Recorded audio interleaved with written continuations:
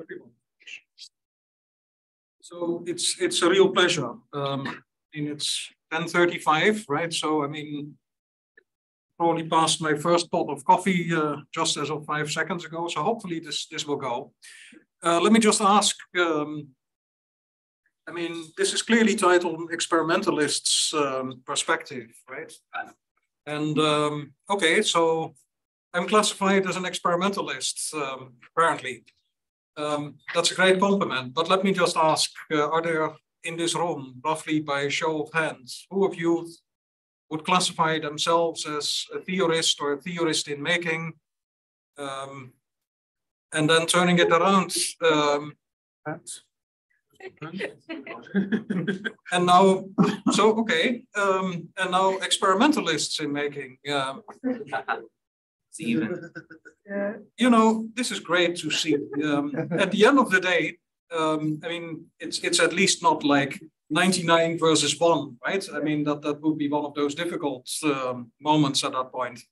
So it's nicely mixed. I mean, that should make also for absolutely great interactions during this call. I will also say that although I appreciate these sort of distinctions, they are really about specialization. At the end of the day, we're all scientists, I believe. I mean, that is the first and foremost thing. So first, thanks to the organizers, Fred, Alexei, others for organizing now, I think the 4th or 5th or the 4th of this call. Thank you all. I mean, look, if I think back at my own PhD education,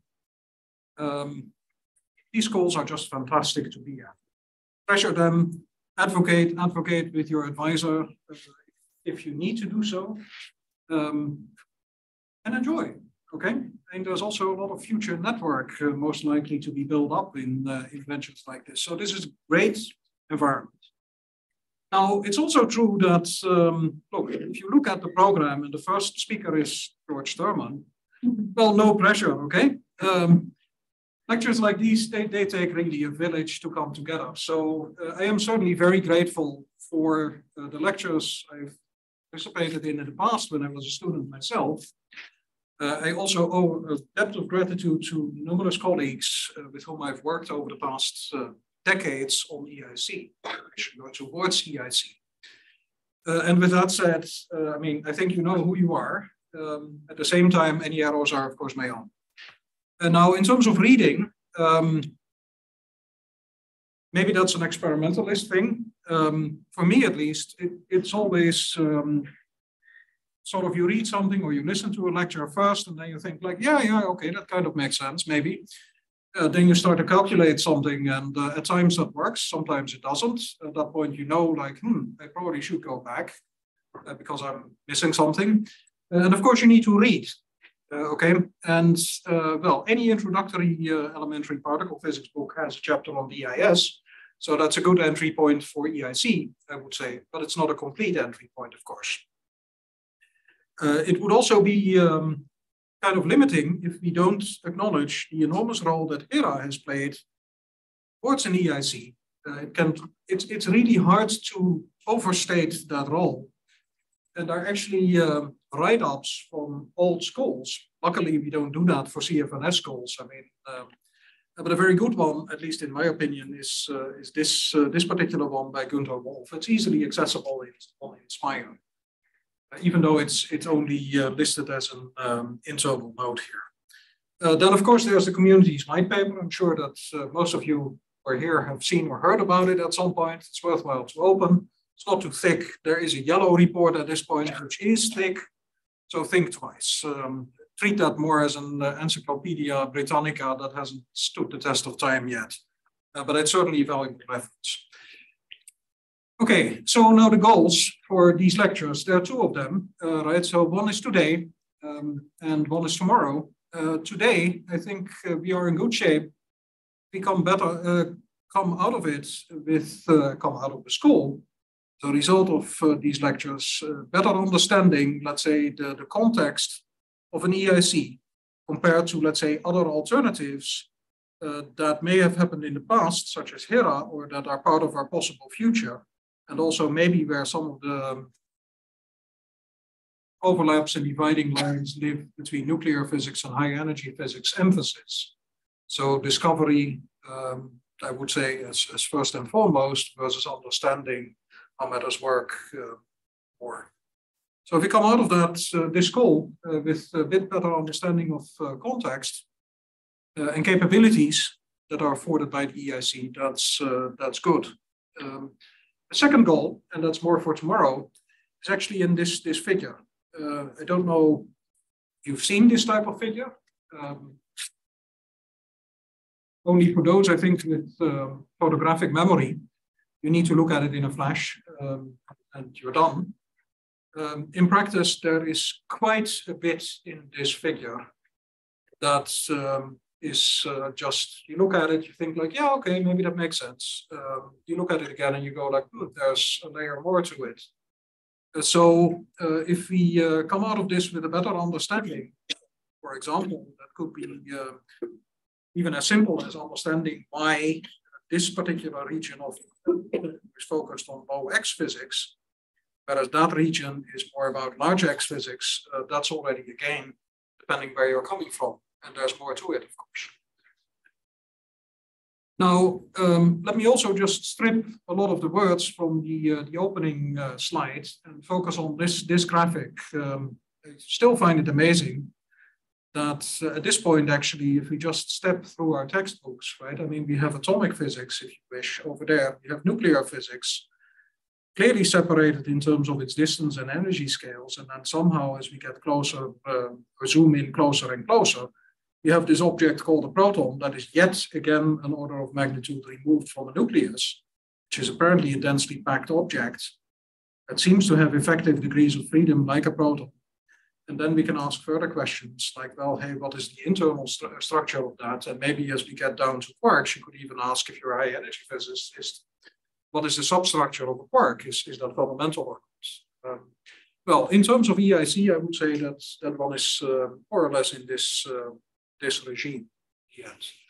The high energy physics opportunities, if you think about those as discovery of, for example, substructure of leptons, that might happen, or quarks, that's probably beyond reach. Yes, you never know. Now, as to the two graphics which I'm adding, here what you see is actually a setup of the Rutherford experiment. And here you see an icon. There's not yet a setup to show for it, but it will come. I would say that the development of this, even though we find it in textbooks and it's typically, let's say, fully worked out and it seems to be a very linear path, it's actually a history of new insight that has come from new capability in many cases. And that's not to be underestimated, right? This goes very much at the interplay between experiment and theory, and in our fields, including accelerator, including lattice QCD. Phenomenology, it's truly a collaborative effort, I should say, and with mutual dependencies and interdependencies. So we could ask the question, what is a proton, a neutron, or a nucleus? And of course, if you ask your low energy friends, they will show you something like this. It's probably also where an atomic physicist may start. And isn't it amazing that indeed we have some form of ordering in there? But isn't it equally amazing that all of that seems to be determined by pretty simple properties, namely proton, neutron spin and their masses at the end of the day. Now, if you ask your high energy physics friends, you probably get this answer. And you would hear like, oh, well, proton, yeah, 2 up quarks and a down quark. Okay, all good. In the end, it is probably a question that depends a lot on the scale at which you probe this. So where we can agree, I think, is that a proton is a strongly bound object, has a size of about 0.8 Fermi. You can ask a question, how do we know that? What size do you actually mean? And those are very good questions. We also know that it has a mass of about a GeV, give or take 6%. And it is a spin 1/2 object for all that we know. None of that is a standard model parameter in any way or form in the end. Also, we know at this point that theoretically we are quite far. So QCD has really advanced by leaps and bounds over the past 40, 50 years. At the same time, look, QED is often linked to the transistor, right? I think we are not yet at the stage where QCD has direct applications of that societal impact. I'm not saying that that is a goal, but you could ask the question, what about QCD engineering? And then I think we will all acknowledge that we're far from that at this point. Now, EIC, that's about a combination of strengths, and the combination of these strengths actually results in a new capability that we are afforded here. So let's just start way back. I'll try to be brief about this history, but I think it is important to outline where the new capabilities came about. So back in the early 1900s, beams basically came about from decay. For reasons of curiosity, certainly not thinking about, let's say, the shell model and our processes in the sun, almost for sure. I've never asked the authors, of course, because that's even before my time, set aside whether they would be willing to respond. But an experiment came about scattering these beams, alpha sources as we now understand them, or alpha particles on a gold foil.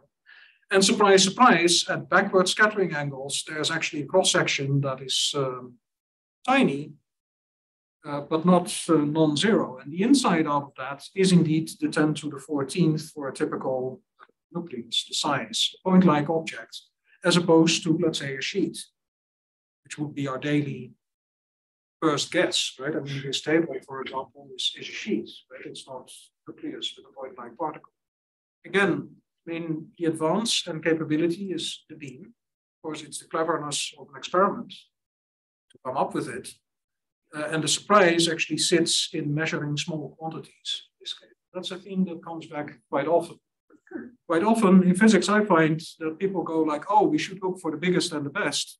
Well, actually, this region would have been pretty boring, no matter what you do. It's indeed about the smallness here, but the non-zero-ness comes back a few times. Now, go further, about 50 years or so, and actual particle beams had come about with a top energy of about 200 MeV.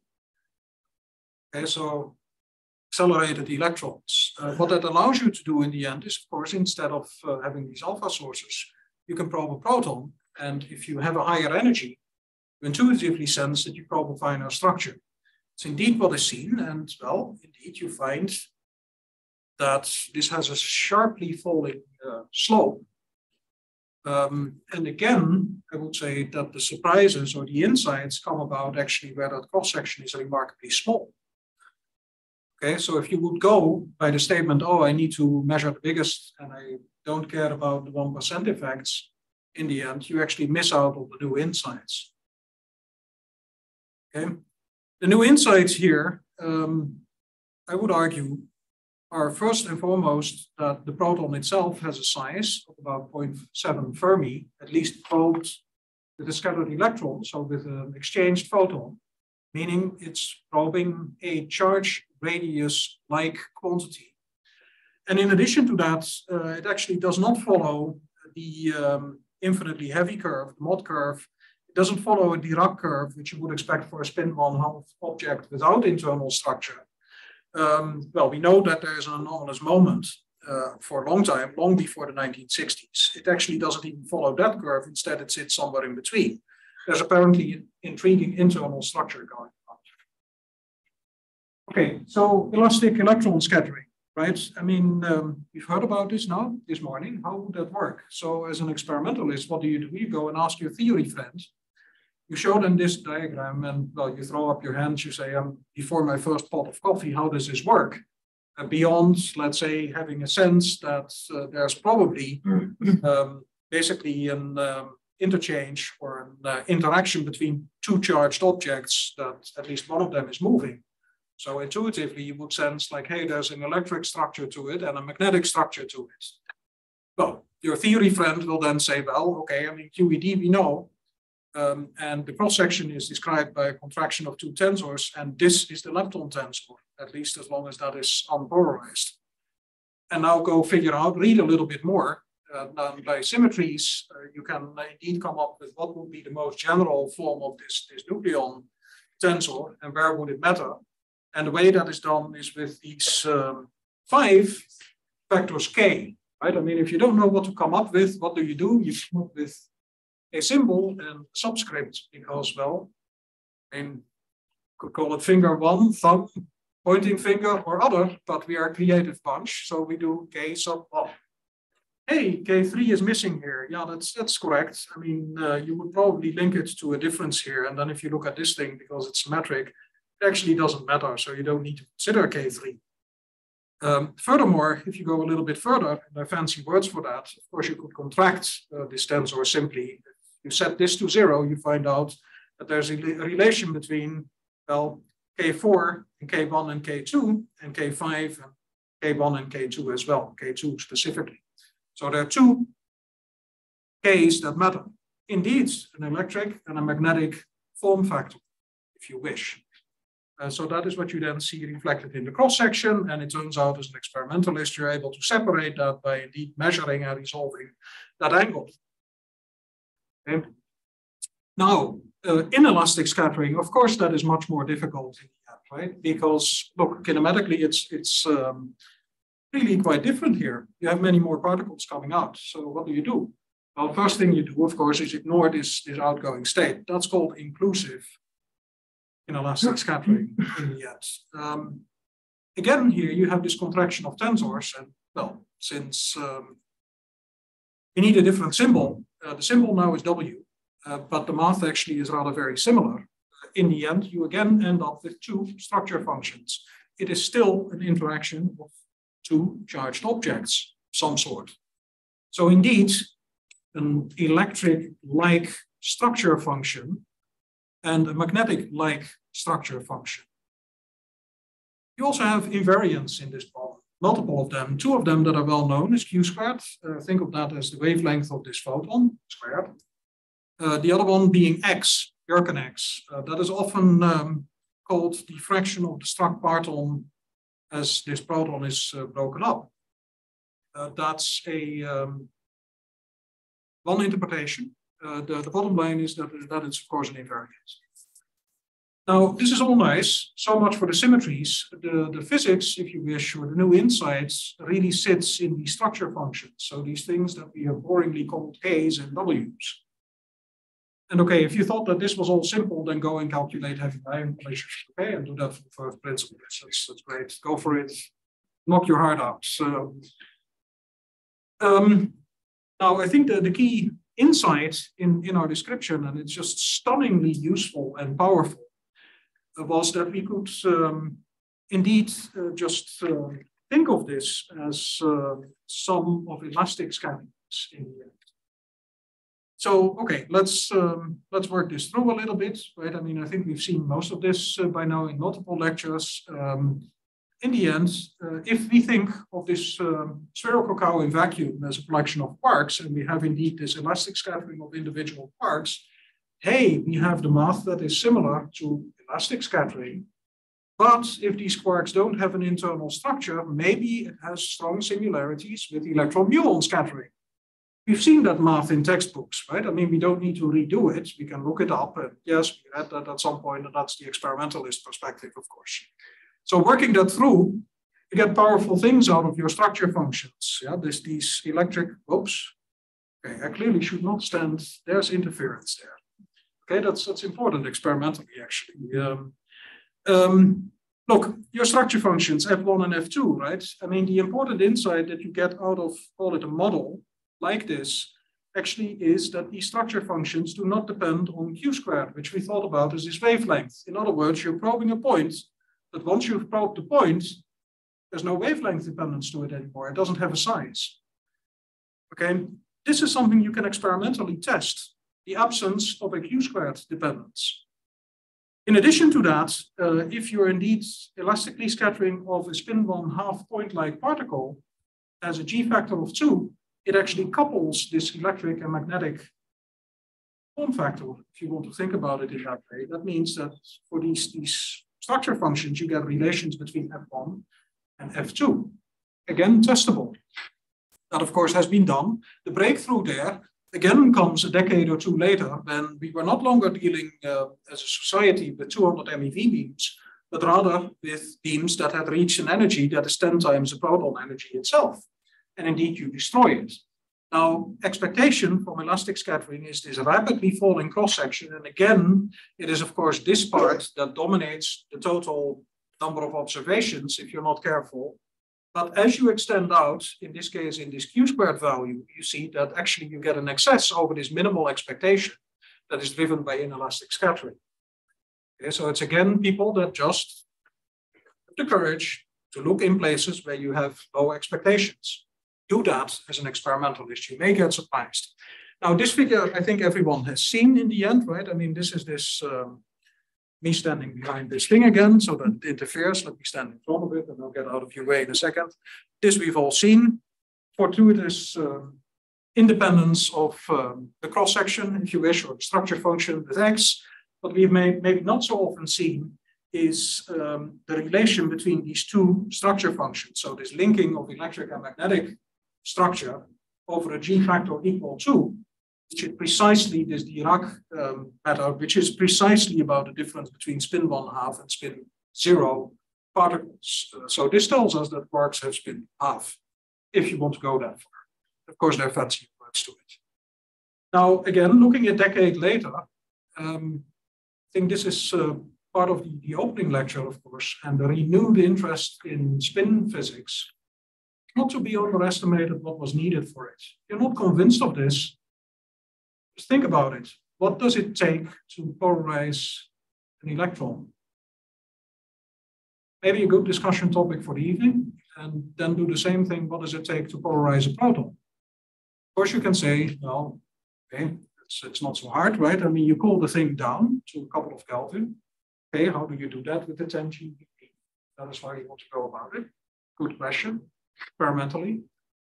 Maybe sources are actually quite difficult, and it's not about just storing electrons in a magnetic field and cooling this entire thing down. You want to get these electrons out in one form or the other. And now think about protons, right? I mean, if you do the same thing in a cryogenic target, temperatures, you can reach fractions of a Kelvin nowadays. That's great with enough power. Just calculate it out of Boltzmann statistics, what kind of polarizations you will get, and then ask yourself whether you can do experiments with that, or whether this is actually an intricate atomic physics experiment. In the way I put it forward, yes, it is a very intricate atomic physics experiment. So, okay, the renewed interest, this is of course always the figure you get to see, right? I mean, you integrate over this non-perturbative value X. What you get is an integral, hopefully, right? I mean, you're always missing a fraction of the phase space, so there's always an extrapolation. And what you do, it's far below expectations of the time. Again, what you see here actually is that experimental capability is to a large extent indeed about developing this polarization, but it is also about probing beyond the smallest 10% of your X range. Small X matters a lot. Okay? 90% of the problem often means that you've missed out on 10% that gives you the surprises. Okay, for those of you who've been at CERN, I've lived at CERN for a little bit, and for years I walked by this thing, not internalizing at all what it is or wants. It's a bubble chamber in the end, and it's an amazing piece, again, of capabilities that were added with different types of beams, in this case, neutrino beams. What have we learned from it? Well, actually, we've learned from it that neutrino scattering and lepton scattering of a proton or a neutron is quite similar. We furthermore learned from it is that there's a scaling factor between them. It looks pretty good. C is the large experimental uncertainties, which are associated with neutrinos, then smaller uncertainties that are associated with lepton scattering. Lepton beams are easier, cross-sections are larger, all of that. Experimental question, good one. You have never seen the square root of n type thing. It's a good discussion topic for the evening.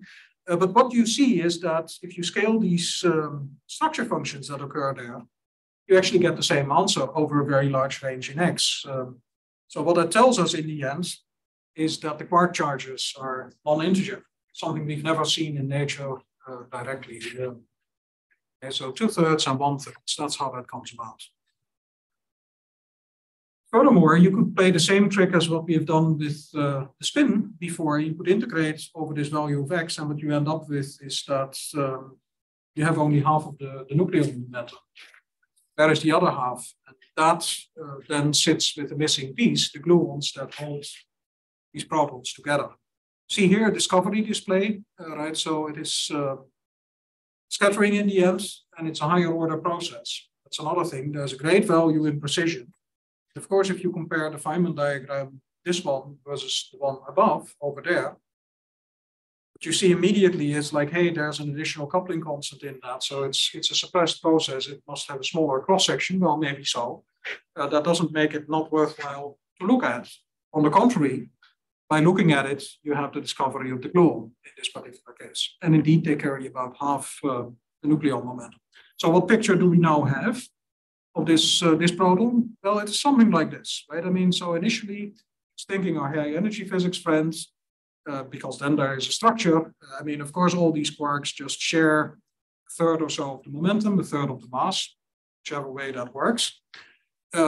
Maybe they have some smearing, right? Because it's not a fully static problem. And then we also now know that gluons exist, higher order processes are interesting.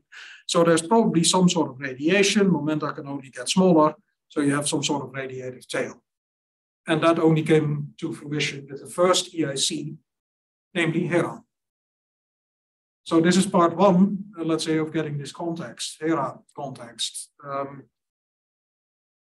So what was Hera and what is the new capability there? The new capability comes about from colliders. So it's no longer fixed target experiments, but colliders. Okay. Nearly 1 TeV proton beam over here collided with, let's say, 25 to 30 GeV electrons in 2 sort of 10-year-like campaigns of running with an intermediate upgrade. That seems also sort of the lifetime of a typical facility. Think about RIC, for example, for those of you who are involved in that. Okay, look, that's all great. How does that new capability in this case come about? It matters for EIC. So let's have a look at least the kinematics of this, right? I mean, we can all do that even before our second pot of coffee, I hope. So by convention, also EIC, all of EIC physics will follow the Hera convention when you write down these sort of kinematics. So what do you have? Well, you have an electron beam with its 4 momentum over there. Of course, you have the scattering, right, which you might be able to observe. And you might even get your pointer there if you don't interfere with your big interference blob here. Well, proton, that traditionally is then picked as the positive z-axis. You have a couple of invariants. The important one is the square of the total central mass energy, S. I'm just going to go here and have that thing over there. Other invariants are indeed about Q squared that we have featured before in X. Right? So listed them here. Oh, okay, there's also a range problem. We learn more and more as experimentalists, right? So these are good finger formulas to just keep in mind as you engage in EIC. But let's take that a small step further and just do a couple of calculations with it, right? I mean, so let me just ask, what was the maximum central mass energy achieved at Hera given a 920 GeV proton beam and a 27.5 GeV electron beam? Does anyone know? Does anyone calculate quickly? Okay. 920 GeV. So almost a TeV. Yeah. And then in the case of the electron beam, it's 27.5 GeV. Right, so that's sort of 10% more than 25. So if I am the naive experimentalist again, right? I mean, this was about an experimental perspective, and I am to do this in front of 30 smarter people. Then look, let's have a look at this. Scratch our head again, how these contractions worked. There was a minus sign in that, right? So what do you get? Well, you get something like an E plus P and you get an E minus P. In this, you need to square this stuff and take a difference. So, okay, those are the same terms, right? I mean, it's just A minus B squared. What is that? Well, that's something like A squared plus B squared minus 2AB. So you get that twice. So it's probably 4 times EE times EP. That's S, okay? Now, the numbers here were not so bad. Right? I mean, where were they? The other button. The numbers here were 10% less than a TeV. So let's start with the TeV, and 10% more than 25 GeV. Now you can multiply that. 4 times 25 is 100, right? Times a TeV, so it's 100 TeV squared. We take the square root of that. So the square root of that, that may be hard. Well, okay, factors 10. Any experimentalist will know that that's how you misestimate any project you take on, right? And what are those? Those are kind of like pi squared, right? I mean, whenever you make an estimate, it's wrong by pi squared, pi times e squared if you're really good. But that's more or less what it is. This is kind of pi squared. So indeed, the center of mass energy is about 314 or so GeV. So we can do that, right? Now, for a 10 to the 5th center of mass energy, what is the minimum Bjork and X? Ask, and how does that come about? So, okay, how does it work? For a Q squared of 1 GeV, 10 to the 5th in S, and Y, which is an invariant, but it's bound between 0 and 1, the minimum is clearly 1 over 10 to the 5th, so 10 minus 5, easy to calculate, right?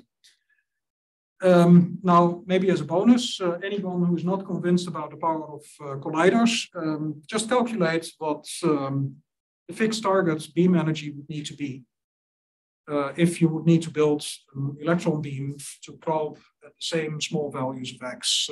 That's an interesting exercise. Anyone with a piece of paper can just do that on the side. You'd be surprised. Okay, now for the evening, I really think it is actually important, as trivial as it may sound, work through some of the kinematics here. It will serve you over and over and over again. And the only way to get intuition for it, as an experimentalist at least, is to just calculate, put numbers to it.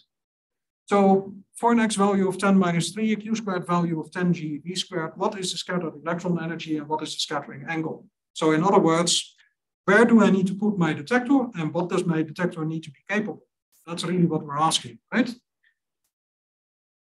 Now, if you want to go further and you want to graduate beyond inclusive scattering, then calculate also what the angle is of the star quark or the current jet. Okay, and maybe calculate that what it would be in a fixed target experiment, right? I mean, you in the end calculated already this electron energy. So just do that and ask yourself, is there a difference in the event topology? And might you benefit from that as experiment? Good preparation for tomorrow's lecture. Now, in terms of the measurements, okay, this radiative tail. So convincingly seen, as you see here, right? I mean, from very early HERA data. So probing smaller and smaller values of X, you actually see an enormous rise of this cross-section in the end from both experiments. And the thing really is that one just looked in, let's say, the smallest 10% or so of the X range. Right? I mean, of course, you plot it on a logarithmic scale because that's more favorable for your data. The second thing you see that this actually has a different structure between two different Q squared values, right? I mean, twice larger over here. My finger is better than this. Twice larger over there. So the question is, can these two be related? And that, I think, is probably the thing that came to full fruition out of HERA. And the answer is yes, and it's actually intuitive. Even for an experimentalist, it's intuitive. What happens? Your quarks radiate gluons. They can do that in various ways, but it's probably governed by probabilities in the end. If you have a gluon that in turn can split up in a quark-anti-quark pair, again governed by probabilities, and it could split up in gluons themselves. So if you have those probabilities, you go back to your theory friend and you ask, like, how do I do this convolution in the end? Now, the first thing they will do is they will lecture you that this is one way of looking at the problem, but it's incomplete. Where is it incomplete? Well, your gluons don't recombine. You have many of them. If they can split, they can certainly merge. You've ignored that here. Okay. Do we actually have environments that are so gluon dense that this matters? Good experimental question. Likewise, I mean, look, spectators and such, they just go on. So how does this work in practice then? Well, your theory friend will tell you that the dependencies are logarithmic, that the convolution looks roughly something like this, and that part of it is calculable. However, that the number of gluons and the number of quarks is something you would actually want to measure. That is harder to predict. Your lattice QCD friend may say differently, by the way. So you can do that. You can write it down. And how does it work in the end? Well, this, of course, in terms of animation, doesn't work. So if we imagine a particle that lives here at some value of q squared prime, then where did it originate from, if you want to think in terms of these evolutions? Well, it actually originated from any other particle in this area evolved. Okay, so what it means in the end is that if you make a measurement over a particular x range at any value of q squared, you're in principle able to derive or to determine the distribution q of x within that range at any value of q squared. Okay, that is the power here. That is why, at least in experiments, you don't have a need, and you cannot in most cases, truly make a slice that sits at a fixed q squared. So it's one of the very powerful experimental methods that means that you can relate multiple measurements and even multiple experiments. And I'll make sure that in the uploaded version, the animation actually is expanded. So, okay, you see this at work over here. This is the legacy of Hera in terms of its data. What you see is cross-sections that span many orders of magnitude actually in q squared, right? I mean, here's 10 to the 5th, here's 1.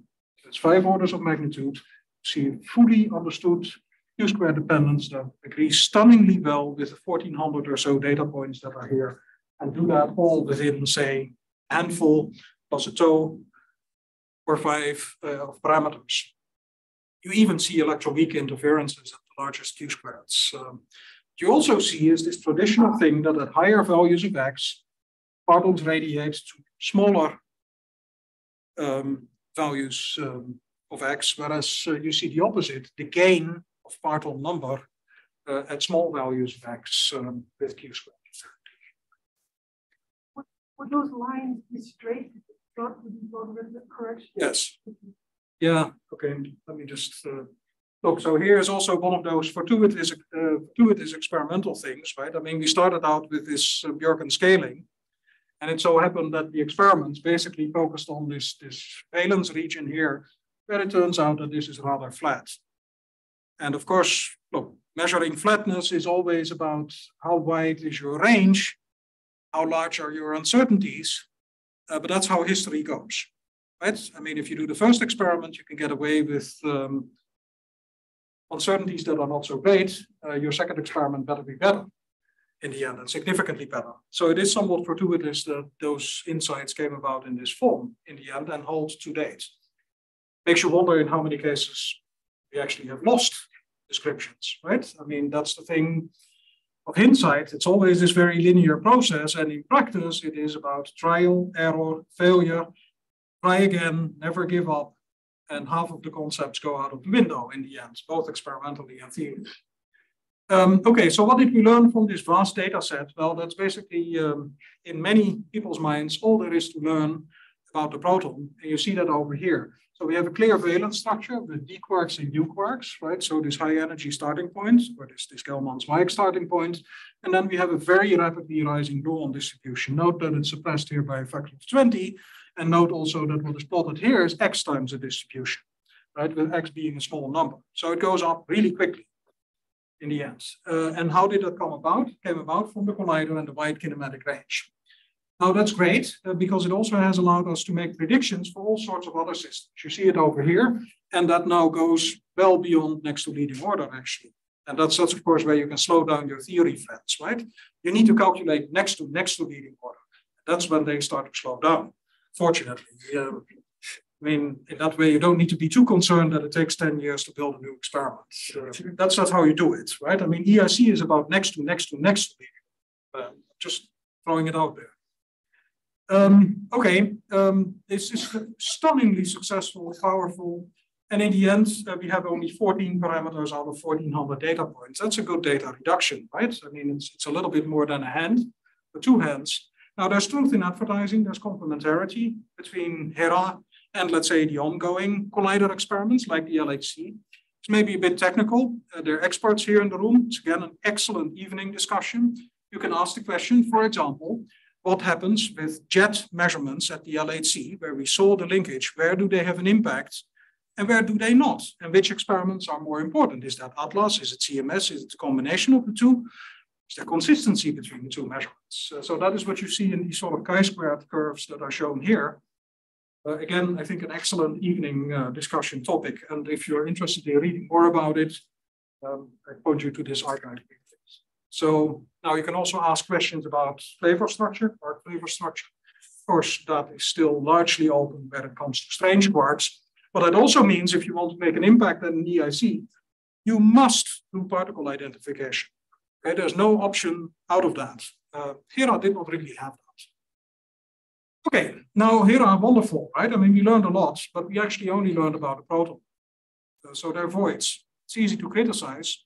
Different way of looking at it. This is where new experiments have their strengths. And this is indeed a large part of the EIC program, which you see there. It's the voids left by prior generation of experiments. So to recap this, this actually may seem like a long introduction and long context. But I think it's important to understanding large parts of the new capabilities afforded by an EIC. So look, DIS is good for you. I hope we've convinced each other of that. If you don't think so, well, the coffee is over there. Look, it is quite stunning that incoherent scattering in combination with calculable QCD radiation has given us so much insight in multiple systems over vast energy ranges. I mean, this is just a triumph of calculational ability. Right? Yet, we're still far away from QCD engineering. So great predictive powers. Gluons, furthermore, are a very important part of the nucleon if you probe them in collisions.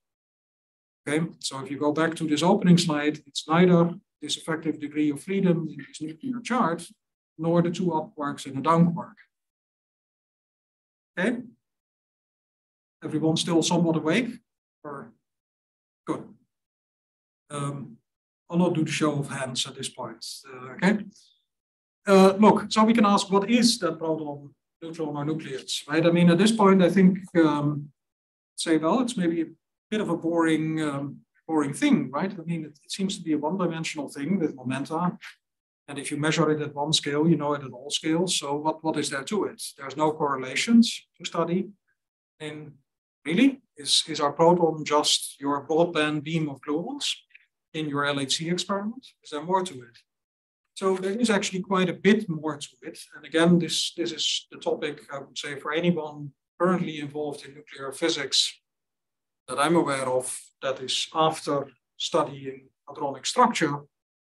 And that extends to very high energies at this point. So, of course, scientifically, you want to push this to its boundaries, right? I mean, just because it has worked within your scope, that means you should look beyond your scope, look wider. So to give you some surprises, going back to this matter of as gluons can split, can they recombine, and where would that occur? In the end, I think everyone would be convinced that eventually it has to occur, but it's an experimental question where that is. Have we seen hints of that? So we've certainly seen various new scaling behaviors that are consistent with, but not uniquely defined by this effect of recombination. We've also seen quite astounding measurements from Rick in the forward region, complicated to interpret, so in that sense not conclusive, but you certainly see a suppression in light systems at this point. We've now also seen an A to the 1/3 dependence that you would intuit for saturation effects if those are at play. So this has been measured now with 3 nuclei. That's enough, right? I mean, some people want to do that with 2 nuclei. 3 is better than 2. Okay, and this is the first one. So criticize this for all you want in an evening session. Thanks for a great discussion. It's tantalizing. We have hints, but we don't have conclusive proof. So as an experimentalist, you say, I need to look further. New capability in the end, because the old capability didn't do so far. Then the spin puzzle, right? I mean, we left that open, but in the end, it's pretty clear that quark spins do not account for the proton spin. We now know that there is gluon spin. Would expect that also, simply by radiation, that there is something of that sort. So these sort of statements always need to be made at a specific scale. Even at a non-perturbative scale, we now have evidence for gluon polarization. So apparently, polarized gluons are part of the intrinsic structure of the proton. We have seen evidence now also in the polarized sector that there is a difference between anti-up quark polarization and anti-down quark polarization, without any questions about fragmentation and such. And of course, lattice QCD is telling us more and more, but this is far from a solved problem at this point. In particular, if you start to ask questions about orbital momenta. So I like this graphic a lot, actually, this representation, because it helps me understand, right? I mean, look, the theory perspective, start there, generalized, most generalized distribution. The experimental perspective, start here. Proton has a charge, and you probably know what it is. Graduate yourself to the parton distribution function. And then if you want to go further, pick one of two choices. Go into a transverse momentum dependent distribution or into a generalized parton distribution. Okay? Now, in terms of experiments, right, I mean, what has it done? It has graduating from charge and charge radius in the end to a parton distribution function has given us momenta.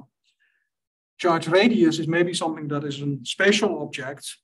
For an orbital momentum, you need to combine the two in one form or the other. Do you do that over a momentum space distribution, or do you do that over a momentum-momentum distribution?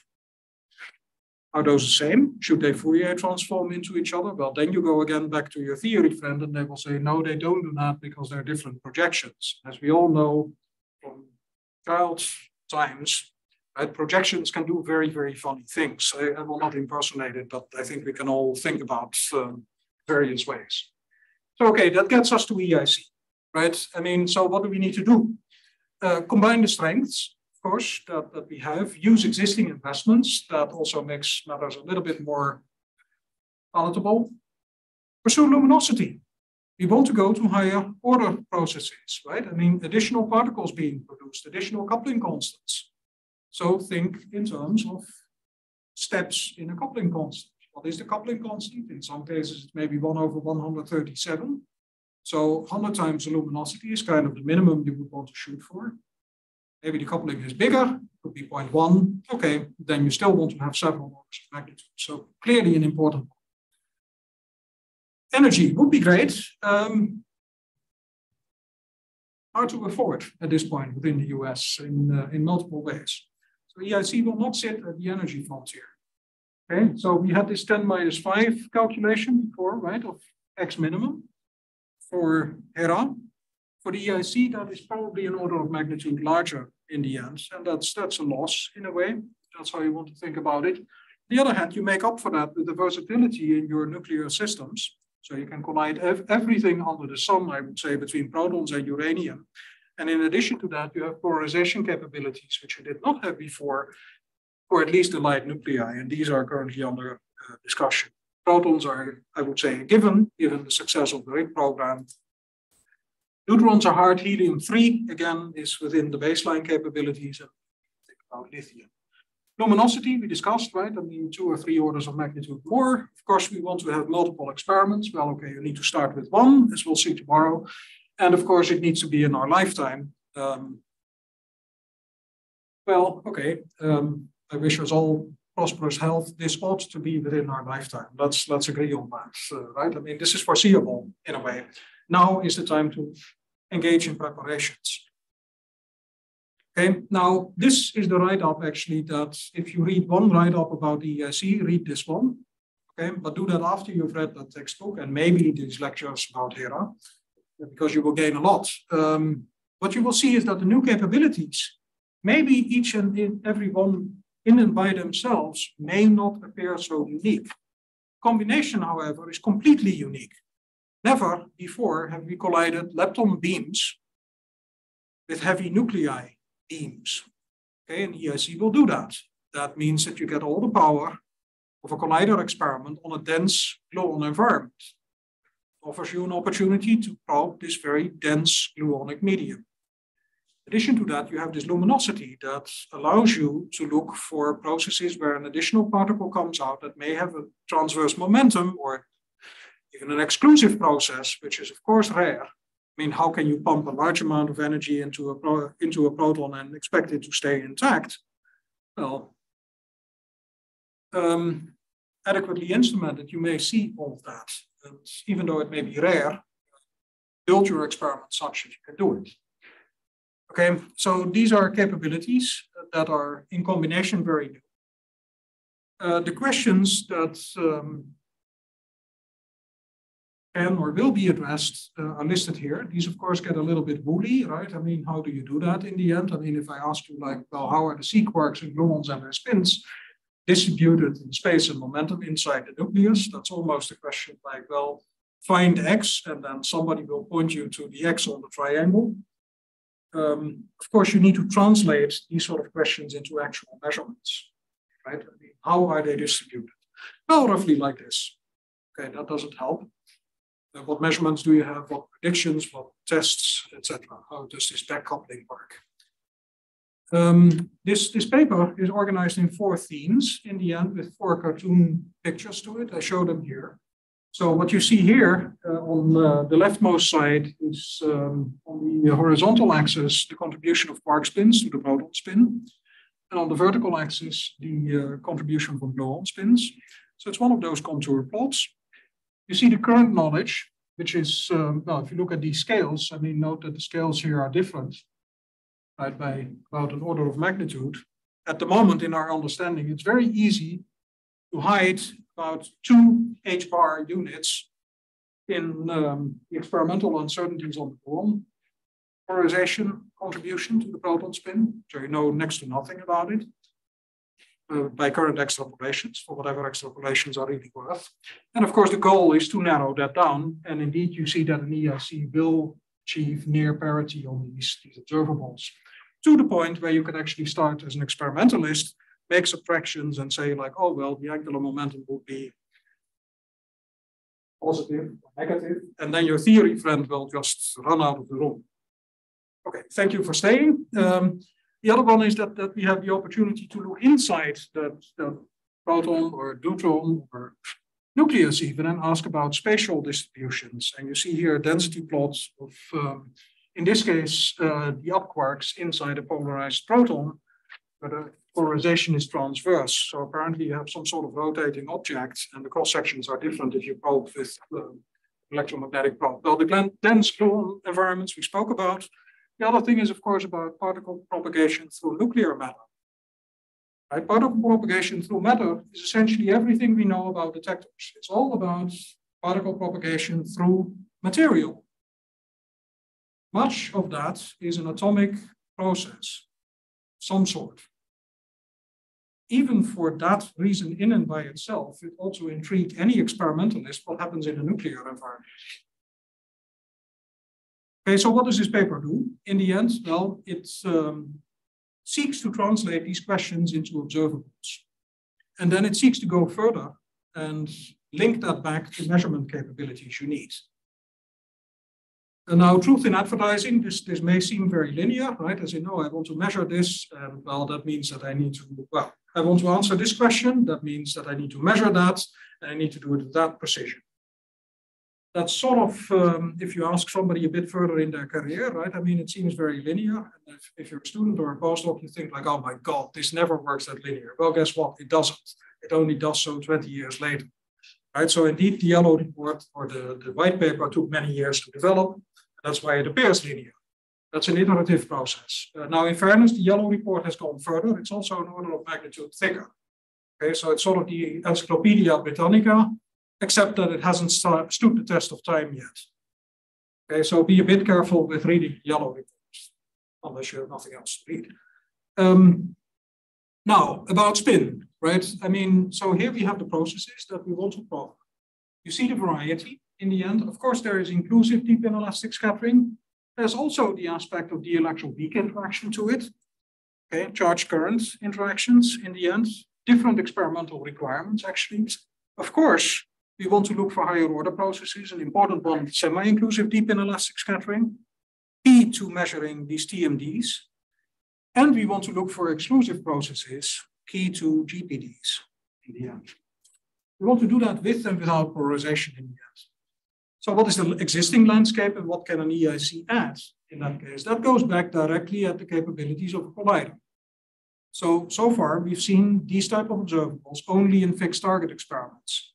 For construction, that means that you're rather limited to this X region that is dominated by quark structure, where you know that gluons actually are a very important part of the nucleon structure itself. What about their spins in the end? We saw these units or more of H bar that one can easily hide. Okay, so in EIC, indeed, we'll add orders of magnitude, both in Q squared at a fixed X and in X reach to this study. Capability in this case comes about from the combination of collider with polarization. Okay, and just because you've been able to create polarization in a fixed target does not mean that you can collide. It took about 15 years or so of rig development to actually get to the first polarized hadronic collider in the end. Nothing small about it. What will that do? Well, you have now the opportunity, or you will have the opportunity to indeed directly look for these logarithmic derivatives of structure functions, and with that get insight whether delta G is positive or negative, and how large it actually is. And I think that these type of derivatives, if you can see them directly for an experimentalist, that's easier than doing all the convolutions, which is, of course, in the end, how you get the real answer. Of course, there are experimental challenges to it. Now, in terms of impact, here you see impact fits, right? So you went through the machinery with the pseudo data. And what you see indeed is that over a very large range in Bjorken X, you will make significant impact even in a quantity you think you know rather well, quark spin contribution, but in particular in your gluon spin contribution. Of course, at unmeasured small x, you can always insert a delta function or something to make anyone's life miserable. In terms of this subtraction, you see that worked out here, and then here to just encourage again that theory friends speak up. Indeed, precisions get to the point where you can ask questions about orbital momenta in a full moment sense. And then, well, you need a lecture. What does it mean, orbital momenta? What rotates around each other, etc. That's a great discussion that will take another 10 years, I'm sure, as well. But that's number two, right? I mean, ask a very fundamental question, slow down your theory, friends, so that you can catch up in experiments. Okay, semi-inclusive deep inelastic scattering, right? I mean, this question about strange quarks, if you have particle identification over there, it's an infinite joy, this point out, then you are likely to gain additional sensitivity to the struck parton inside that proton. So a kaon is more likely to contain or to have originated from a strange quark, let's say, than a pion, just by its intrinsic structure. Of course, I have introduced two non-perturbative objects, so you need to resolve them, etc. It's complicated still. It's possible in an adequately equipped experiment. And you can see that even in the polarized case, you get to large impacts on your strange quark helicity distribution. Also, the helicity average distribution you would expect to improve significantly in that case. Now, again, graduating beyond the PDF, right? I mean, this was all this broadband beam of gluons, if you wish, graduating beyond. So there are two paths, as I indicated before. One of them is called TMDs, because look, as physicists, not only do we come up with great names for structure, and how creative is it, A, W, F, we also come up with acronyms that are really convincing. So TMDs, obvious, you have many of them. Likewise, GPDs makes for a great bar conversation, okay? So maybe better just do this in the evening here, right? I mean, this bar thing may not work so well, but you see them compared here. I think that they're highly complementary. And it's worthwhile, again, to think in terms of experimental capabilities. What do we get, right? So let's first look at the TMD method. TMDs are typically about semi-inclusive physics, where you resolve a second momentum axes. So again, you see the existing data and data that is to come populates the valence region, I would say, and a bit more, of course, right? So it sort of stops at 10⁻² at a small scale. EIC, again, affords you these orders of magnitude. Impact from that is, again, very significant. So here you see a QCD evaluation of this type of measurement with its impact going from green to blue.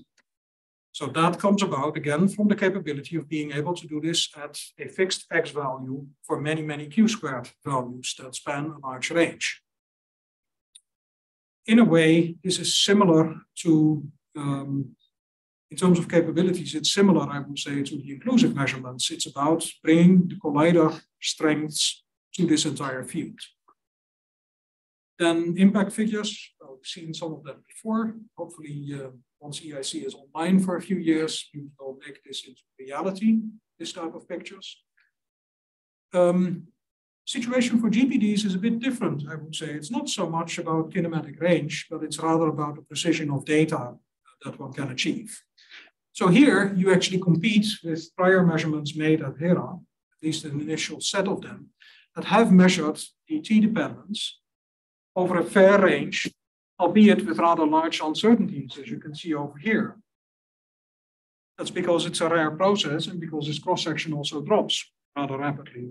Here you see the corresponding quality of data projected for the EIC. So indeed, a later experiment where the luminosity plus aspects of how you measure these T, so making a dedicated experiment now that you know what you're after, actually really come to the forefront. Again, in terms of impact, this is the type of thing you would hope to see in the not too long future. And I'll go a bit further. When people advertise the EIC as a femtoscope or a microscope, last time I operated microscope, it was pretty simple, right? I mean, you sort of focused, you looked and you had an image. It would be superb if computing actually gets to the level where we have on day one, as EIC gets online, we have real-time analysis. It's for the computing friends among us. Nuclei, similar story again. Okay. Truth in advertising there is that if the LHEC would come online in any reasonable time frame, of course, its center of mass energy will be higher. So in other words, there's no competition if you know that this facility comes online. It's also not necessarily about competition, it could be about timeline. Okay. Insights do happen in, call it incremental ways, if you wish. Of course, you also have the versatility of the EIC compared to the LHC. I would also say that an LHEC would be a high energy physics driven machine from this experimentalist's perspective. That comes with very different requirements actually for whether such a thing truly can come online or not. Okay, nuclear landscape, let me just quickly go through that. Again, in terms of impact, depending on the probe you're after, this can be rather large. It allows you to probe in sensitive ways, even from the inclusive side, this phenomenon called saturation.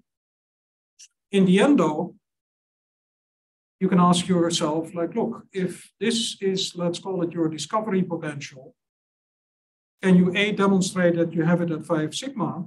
Well, that answer is no, because that's not how nuclear physics works. And if you cannot do that, do you have complementary probes? And one of them is shown over here. So that's a dijet correlation where one of the two jets propagates through this dense environment and gets equilibrated in it. And that results in a broadening of this jet structure in the end. Likewise, I mean, if you indeed have this very dense gluonic environment, you could do a classic diffraction experiment in the end, right? So you look for your diffraction patterns. Depending on the blackness of that disk, it would actually change. Now, in experiment, that is a complete and utter horror, because what you need to do is measure a cross-section that actually drops or rises in very small intervals in T, in that case, by about an order of magnitude, and you would like to indeed do that with multiples. That is exceedingly hard experimentally here in the end. Okay, I mean, where most of us, I think, at some point have looked at things like unfolding, and then you realize, like, simple concept gets complex quickly. This is not the type of thing you want to unfold in the end. You need to measure.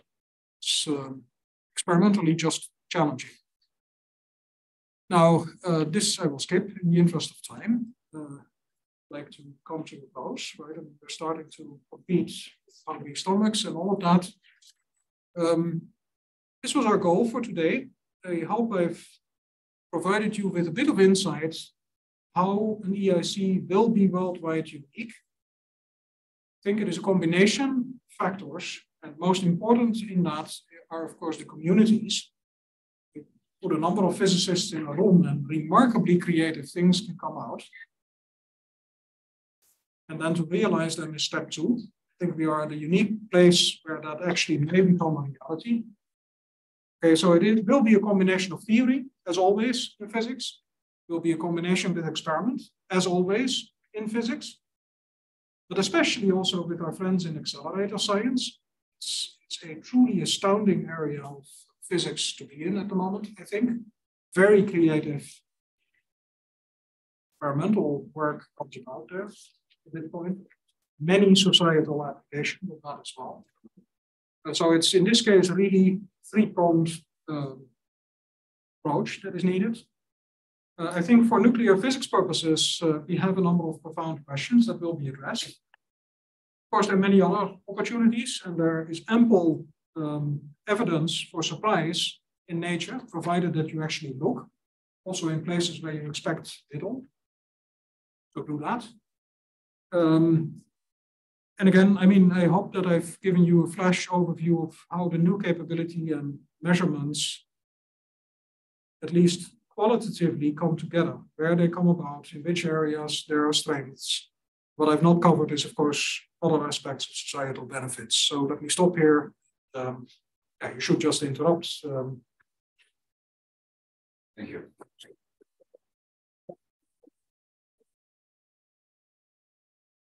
Questions or comments to Ernst? Thank you for nice talk. I just wanted to get more insight in the experimental regarding the AIC. So, like the particles that will be colliding, in this case, we've seen, I think the heaviest is ion, lithium ion. Uranium. If it's unpolarized. Okay. Goes to very heavy beams, right? So RIC at this point routinely collides gold ions. The LHC routinely collides lead ions with one another. Both those capabilities will be preserved into the EIC era. Okay, so but to start with AIC, so because the energies so far look to be between 20 and 140 GeV. So for those energies, we first end at lithium, right? Yes. Maybe in the future, yeah. Once the center of mass energies are increased, then we go to heavier. So the range of EIC energies, that's actually an interesting question also for an evening discussion. Right? Suppose you have an EIC experiment. So you have an 18 GeV electron beam, and I have a 100 GeV per nucleon ion beam. Which beam energy should I emphasize to increase my center of mass energy? Will be a good topic for discussion in the evening. Now, in terms of the capability, at this point, the EIC is foreseen, in the case of its heavy ion capabilities, to reach this 100 GeV per ion. Okay, in the case of protons, it can go up to 140 GeV per ion. In the case of the electron, it goes up to 18 GeV. And those are top energies at this point. I am not currently aware of energy upgrade plans to those values. But I mean, you can always talk about energy upgrade intent. That's fine. We would all like to do that. But I'm not aware of actual plans at this point to increase that. Does that help? Or yeah, it does help. Okay. The other thing maybe is just saturation. Does it have to do with the collision particles? In terms of lighter or heavier? Because I think in the first lecture I heard something like you're looking at the separation of the quarks. So to tell, for example, which quark collided with the electron. But once that separation is not enough, then this kind of saturation arises. So I'm looking in terms of the heavier nuclei and lighter nuclei. So how I would think about that as an experimentalist, so that's an experimental perspective, and I'll leave it to some of my theory friends to comment then. First off, I would ask, are quark and gluon degrees of freedom still the effective degrees of freedom to describe a system that is recombining, if you wish, in this form? It's intuitive to think about it, but I think if you want to truly develop, let's say almost that, or predictive power, it isn't. That's one comment I would make. The second comment from an experimental point of view, the proton is of course one object, right? And the only way how you can increase the number of gluons that you encounter is by probing smaller values of X, which inevitably means higher square root of S. In the case of a nucleus, you have a bunch of protons, neutrons, right, nucleons, if you wish, stacked behind each other. And as you collide that, the collision actually is, the spatial extent there doesn't matter, okay, in this direction. And that's the strength actually of building up the number of nucleons, and that's how this A to the 1/3, for which we saw some evidence, actually comes about. So that's where the trade-off between, let's say, an EA and an EP collider at higher energies comes in. And then the question, will you see saturation at the EIC or not? Of course, I don't know. Okay, who does? You can make we have tantalizing observations. We don't have conclusive proof. As an experimentalist, how do you go about that? You just say, well, okay, this is the densest environment that can reasonably be achieved in my lifetime. If I find this sufficiently interested, I jump into the pool and I find out how deep it is. Okay, and you may end up being disappointed. You may also strike gold. You get about 5 shots of that as an experimental physicist. Everything worthwhile takes about 10 years. Okay, so the only thing I would say, pick with conviction, whatever you do.